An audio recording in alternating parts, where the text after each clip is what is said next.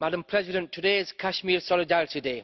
It is a time for us to reflect on the many Kashmiris who have been killed, raped, tortured and injured in their plight for self-determination over the past 70 years.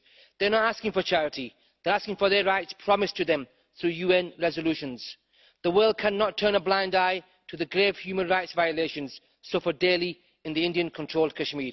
The use of pellet guns on children as young as 9 is despicable and has been condemned by Amnesty International. Their use must be banned and the Public Safety Act needs to be reformed so that Indian soldiers are accountable for their actions. We need change, progress and action, not just words on this issue. If we cannot get justice for the Kashmiris, then there will be no regional peace. Markets and trade can never be more important than lives and human rights. I pay tribute to all those people that have given their lives to the cause, and I salute the Kashmiri resilience to this oppression. Their sacrifices must never be forgotten, and we need to support the occupied Kashmiris to stop their persecution and suffering, as well as finally giving them their right to self-determination. Thank you, Madam President.